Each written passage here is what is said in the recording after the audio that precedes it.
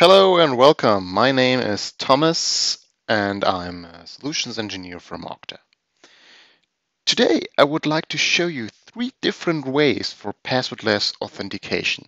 So there are of course more ways to achieve a passwordless sign-in experience, but I chose to pick 3 of the different approaches today. And yeah, let's start with the first one. The first one is about combining different multi-factors together to just achieve that you don't have to enter a password. We call that factor sequencing. Let's have a look at that. We are here in the authentication pane, and I already created a rule, passwordless when in office. And this rule is applied for the MFA for sales, so everyone who's working in the sales group. You can now see if the user's IP is in the zone office, then this rule kicks in. So that's very important. I only want to enable the rule when the user is in the office. We have also additional configuration options in here, so you can see when the user authenticates via a specific identity provider or specific risk, then the access is allowed. So that's the thing we configured here. If you scroll down a little bit more, you can see I configured something called factor sequence. So I don't ask the user for a password, I only ask them for a specific factor sequence. In my example, first we begin with Okta Verify Push, and then they have to enter a FIDO2, for example, fingerprint or a FIDO token, YubiKey, and if they don't have that, they still can use a password. So, and I created multiple rules of that because when they forgot their token at home, or they want to be in a different user flow, so they can easily switch behind that. Let's cancel out of here and let's have a look how that looks for the user. At first I will bring up my iPhone here to better show you the factors. So there it is, and put it to the right hand side here. Okay, then let's go ahead and sign in with Julie. I type Julie Sales here, and in the next step you will already see that I have now the option to only log in via factor, and this happened automatically. I can of course go ahead and choose a different factor, so that's the thing I was configuring in the last step, and also could choose password of course, but we will keep with the progress here, and I will go ahead and say yes, it's me. And now you can see in the second step, Okta is asking me to provide my fingerprint. That's a FIDO2 token, and I will go ahead and do that. That of course could be also a YubiKey. And there we go, we're signed in without even entering a password. So I can just go ahead and start working, very easy, no passwords at all involved.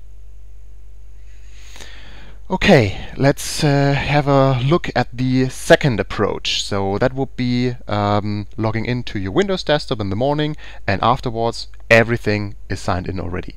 So I'm just logging in with Leah here, and I'm on my Windows desktop, and we are calling that desktop single sign-on because we are using Kerberos ticket, which is already active.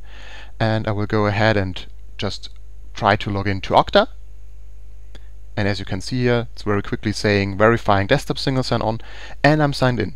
It looks a little bit different here because it's a different user, so we can also switch the interface to the new interface, and you can see I'm logged in and I can start working. That's it. Let's have a look behind the scenes. How did that work? How did we configure that? We're back in the admin interface, and we are on the delegated authentication page. And if I scroll down a little bit, you can see here the agentless desktop single sign-on. And that is the option what we have to configure. You can see it's on, and that means anyone from an authorized gateway IP will be able to just log in without a password when he's logged in on his Windows desktop.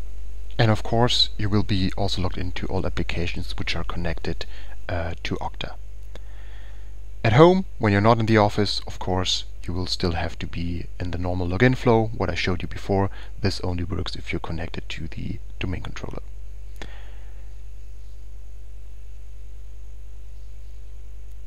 Good. Then let's go ahead and I will show you the third approach what we can offer you. It's called Octa Fastpass. Octa Fastpass is a little application what is installed on your Windows machine or Mac machine, doesn't matter, and we don't need any Active Directory behind that. So let me quickly bring that up. You can see I have one account in here, so that's John Doe, and this device is then being connected to Okta, and I can basically trust the device. If I go ahead and open up a browser and try to log in to an application which is connected, you see I'm logged in without doing anything. So it's basically trusting the device. I can say, yeah, just go ahead, and I'm logged in to Dropbox, which was connected to Okta. Let's have a look how this is configured on the backend. I'm back here in Okta, and under the device management option, you can see we have different possibilities. So you can trust iOS devices. This is also being rolled out, for example, by VMware. As you can see, when we scroll down further, you also can see the Windows devices I showed you, and this is of course also being done by VMware. So I just installed the Octa Fastpass application by VMware on the client, and then automatically the device is trusted. That's how easy it is.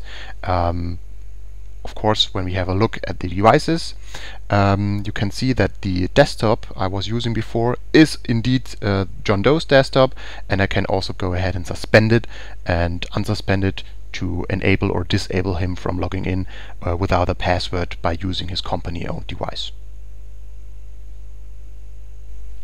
Yeah, so that were 3 examples in very short demos, of course, to show you what is possible when we're talking about passwordless sign-in to applications. Let me just bring up here a little slide or a little PDF. Of course, if you want to have that, just give us a quick chat, and we gladly send that over to you. You can see we have different options, so a lot more as I showed you today. For example, we can email magic links to enable you by just clicking on a link being logged in automatically. So very neat. Maybe you know that from different providers already, also in a private base. Then factor sequencing. I showed you that today. So just combining multiple factors together and using them to provide the users a passwordless sign-in experience. Then we also used WebAuthn with that login experience. So these were YubiKeys or the fingerprint what I showed you. So the user doesn't have to have a smartphone or anything like that. So he can just use his fingerprint when he has a device which is enabling that. Then I also showed you passwordless with a device trust. So that was the last thing what I showed you, and also we showed desktop single sign-on. So if you signed in to the Windows desktop in the morning, you have an active Kerberos ticket, and we use that to establish the trust between you and Okta, and everything which is connected to Okta, you are seamlessly signed on. Of course, we have also other possibilities to use smart cards, for example, which is quite common, I think, in big enterprises, that you just sign in with a smart card without entering any passwords, maybe just the PIN from the smart card. But yeah, that's it. Yeah, I hope you had a good quick overview today about what is possible with passwordless authentication. And if you have any questions, just write us an email or contact us. Thank you.